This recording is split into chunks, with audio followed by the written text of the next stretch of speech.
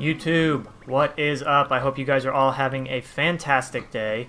Right now, we are going to talk about how to catch a Bitterling in Animal Crossing New Horizons. Now here's what they look like once you catch it.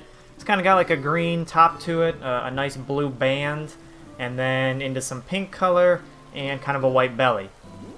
So these fish are fairly common. We'll take a look at the Critterpedia. You can catch these fish from January to March, and then again in November and December.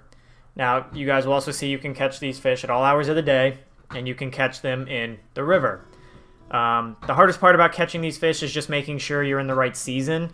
Other than that, you're just going to really run up and down the rivers until you find the smaller shadow. See if we can find one. This is how I've gone about catching these fish. So that's about the right shadow size. It's a pretty small shadow. And oh, that's a pale chub.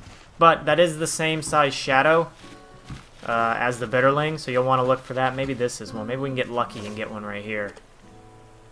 Let's see. This should drift right down to it. Hopefully the fish sees it. It saw it.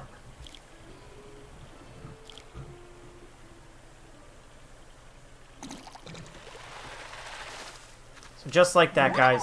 You see, that's exactly how you catch a Bitterling. I don't think you guys will have too much of a challenge catching this, as long as you're in the right season. With that being said, I would love to hear in the comments if you guys have caught one. If you have or have not, please let me know. Also, if you guys could please drop a like on this video and subscribe to my channel, I would greatly appreciate that. Have a good day and good luck catching a Bitterling.